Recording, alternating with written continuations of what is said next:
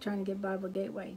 So, the tide has turned. Why am I so passionate about that this morning? Well, I wrote a vine dresser word that only you guys are going to get to hear, Julia, if you can come Thursday night.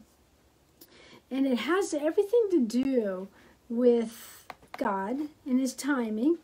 So I'm going to go to Psalm 118, okay? Can you bear with me? I thought I had this up, so. Psalm 118, those of you listening on my podcast, you can do that. Go to Psalm 118 in the Message. So I was, someone, a great prophetic person was thinking about Psalm 118 in the Message. I thought, I'll check it out. You know what's beautiful about the Holy Spirit is the Holy Spirit says different things to different people.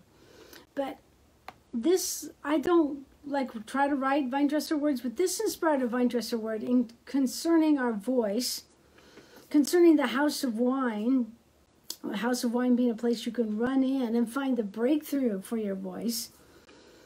And if you see in Psalm 118 in the Message, sorry, my voice, it's like all this stuff going on in Psalm 118. I mean, he's thanking God because his love never quits. Because his love never quits, he keeps saying that in this particular psalm. And then he kept saying, the tide has turned. So, this is the deal. I had 3 calls today. And each one was different situations. And it's like, well, this is a word for different people in different situations. Now, for you financially, it might be that. It's like, you know, when you make a declaration out in the outside, I'm going to take a drink. So when you make a declaration, I'm not even going to edit that on the podcast. When you make a declaration out loud, the tide is turned. And you find a word in the Word of God that's aligned with that, you can't help want to declare that over you. So this is nothing more than me declaring over you, let it be. And that his love never quits. His tender, everlasting love never quits. So I put all this together, believing that God is coming like a mighty roaring lion to enter the scene. He's already been here, but to enter through voices. Gotta remember your voice, whether figuratively or literally, to tell you that God has turned the tide. Might be in a relationship, might be in a difficulty. His love never quits. God has turned the tide. I wrote this vine dresser word, and I was talking about a feeling swatted around. Hey, Tammy, good to see you. Feeling swatted around. And it was just like a cat swatting, and you're the mouse. I read the word to my husband, and he's like, a cat? I hate cats. Why do you have to say cats? Can't you just say, and he tried to give me examples. I said, listen, this is what the Lord said. That sometimes we get in situations of life, I'm talking to you now, that you feel you got swat around, and you're the mouse, and there's a tomcat after you. And what does God say? He says, come on in here. Hide yourself in me. In me is the refuge. In me is the place where you can't hide no matter what's going on around. And God says, I have turned the tide. The neat thing about this, neat, that's just an interesting word I use. The cool thing about this is we can still declare that God has turned the tide even before we have a physical manifestation of it. Are you following me? Because I really believe there's a word going on. I'm not the only one saying it, and I didn't get it from anyone. I got it from Psalm 118. That God's like, hey, you've got people on your right and your left. You're facing the battle. The tomcat is swiping you out. But as you take refuge in the Lord, you can trust in him. You may be hemmed in. Psalm 118 in the Message says, I'm hemmed in by barbarians, but in God's name I'll take my place in refuge. And it even says, in God's name I rub their faces in the dirt. Nothing like the Message. The tide has turned.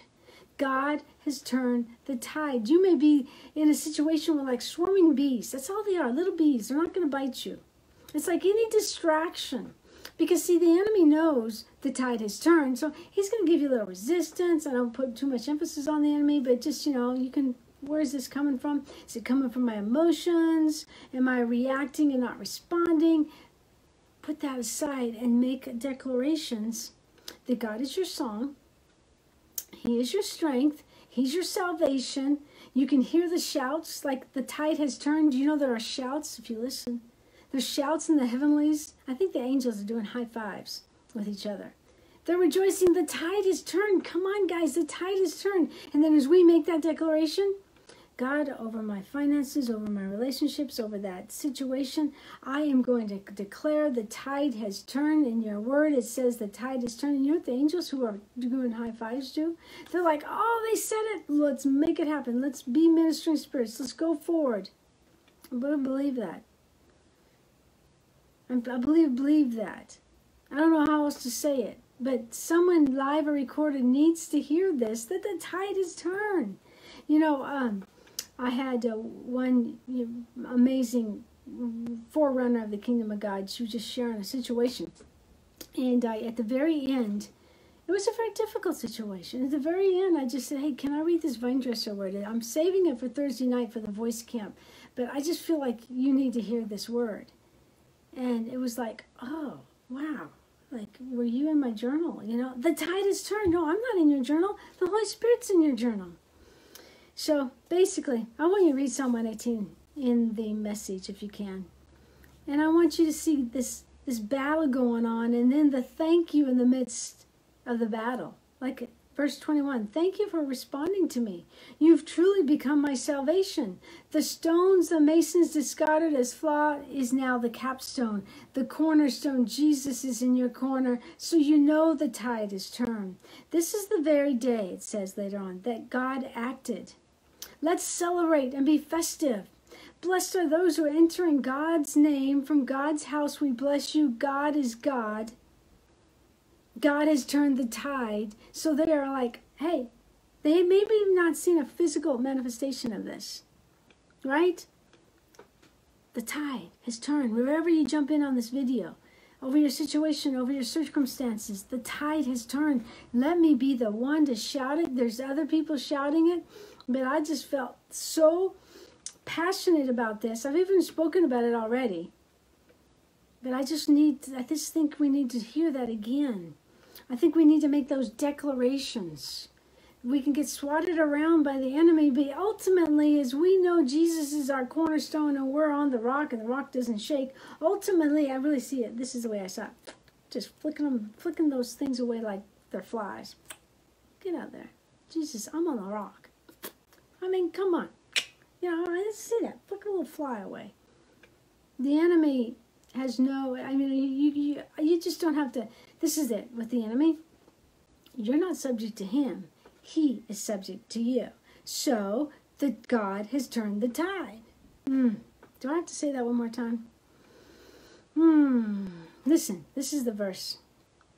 I was right on the cliff edge, ready to fall, when God grabbed me and held me. God's my strength. He's also my song, and now he's my salvation. Hear the shouts. Hear the triumph songs in the camp of the saved. The hand of God has turned the tide. Say it again. The hand of God is raised in victory. The hand of God has turned the tide. Psalm 118. I don't know what verse it is. 18, 17, 16, 15. You know, it's exciting when you can say something like that, and in your heart and in your spirit, you see God turning the tide for people. Like right now, prophetically, someone wants a baby, and they haven't been able to conceive. God has turned the tide. I know I'm not supposed to prophesy like that. They tell us in school we shouldn't prophesy like that, but I'm just going to, because I believe it for you. Live or recorded, God has turned the tide. Then there's some of you that your back's against the wall. I mean, talk about being hemmed in. It might be financial, it might be relational, it might be something God's saying. And God's like, whoa, you may be hemmed in, ready to fall, but I'm going to grab you and hold you. God's going to grab you and hold you, whoever that is. You're not going to fall. You're going to give God your praise and your song, and God has turned the tide. This is my husband's word on this one phrase here, so I don't take credit for this. He said, the amount of breakthrough you need, a lot of times the amount of praise you release for that breakthrough is what causes the breakthrough. So it's not like a striving thing. Don't hear me that. Don't hear him that. So this kind of goes along with the tide has turned. I believe the more you see, no matter how hemmed in you are, no matter how you feel swatted around by the tomcat, that ultimately there is a place to go to and be rest and believe and speak and declare the tide is turned. And you know where that place is? You know where that place is? I'm sorry. Do you know where that place is? It's in Song of Songs, chapter 2, verse 4. It's in the house of wine where you get to experience his unrelenting love divine. So as you come and rest in the house of wine, you're shored up in your identity.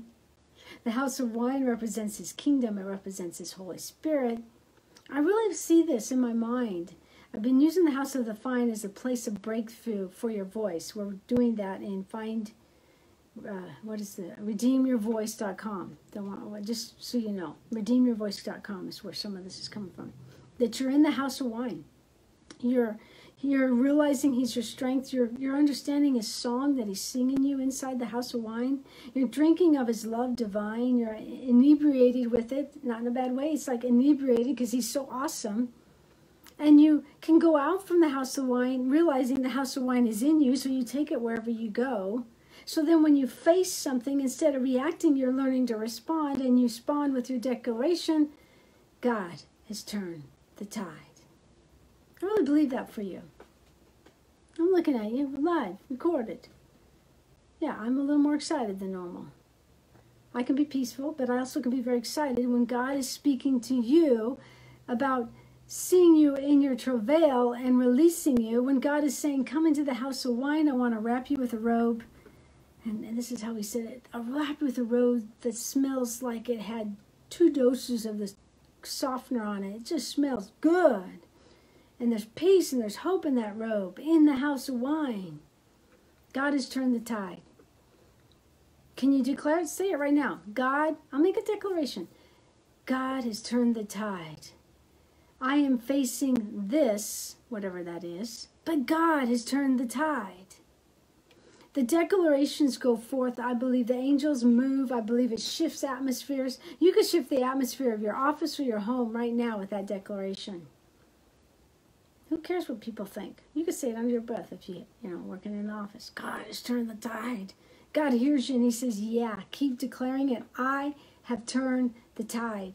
Relationships, finances. Someone needs a tide turned on your healing. Jesus, thank you for that healed knee. Thank you for that healed back. Thank you for that diabetes. Thank you for that person recovering from a heart attack. You have turned the tide. Thank you, Father. Thank you. Wow, I love this in verse 17. I didn't die, I lived.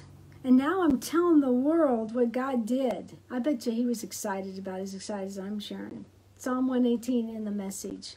God tested me, he pushed me hard, but he didn't hand me over to death. Swing wide the city gates, the righteous gates. I'll walk right through and thank God. I believe some of you believe the tide is turned and you're going to walk right through your situation, giving God thanks along the way. The temple gate belongs to God so the victors can enter and praise him. The victors, the wide's open. Declarations shift atmospheres. You walk on right through there. Thank you, God, he's saying, for responding to me. Whew. God, we love you. Blessed are you who enter in God's name.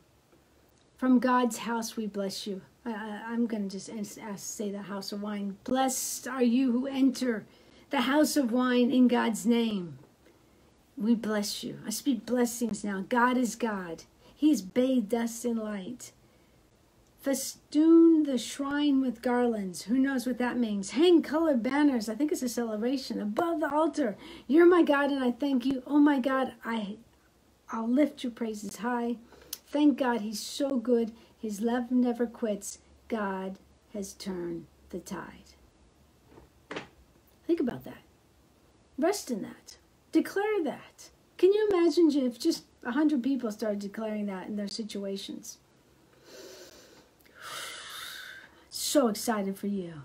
So that's what I've got this vine dresser word. I'm saving it that has to do with God has turned the tide, but I'm saving it for the Kingdom Mentor Academies. Redeem Your Voice Camp. We're only in the 2nd week. We've barely got started. It's a place where we learn how to find our voice. We learn how to speak from our identity. We learn that the aim, the authenticity, being authentic from our identity creates a story, which creates our message. RedeemYourVoice.com. I'd love you to join us. So as we're just declaring this, we're redeeming our voice. Some of you need your voice redeemed. Some of you need to find your voice again, because you are the forerunners. You are the kingdom champions. You are the ones who have something in your very DNA that's connected to God, so it's connected to your voice, whatever you do. Might be your coaching, that's all in jigsaw puzzles. It might be in just finding your voice in your own family. Some of you do that beautifully. Wonderful. It might be finding your voice at work. It might be finding your voice in the midst of a relationship. RedeemYourVoice.com. We'll talk about it and declare that God has turned the tide. I'll leave you with that thought. I'll leave you with that thought and that declaration and that praise. So, share this after it's done. Someone needs to be reminded right now, today, they're facing a situation, maybe their child is sick, and they believe in God for healing for that child, or a wayward child that needs to come back home. Put in the atmosphere, God's turned the tide. God has turned the tide, and He's turned the tide for you. I'll talk to you in the next video, and I really do love you.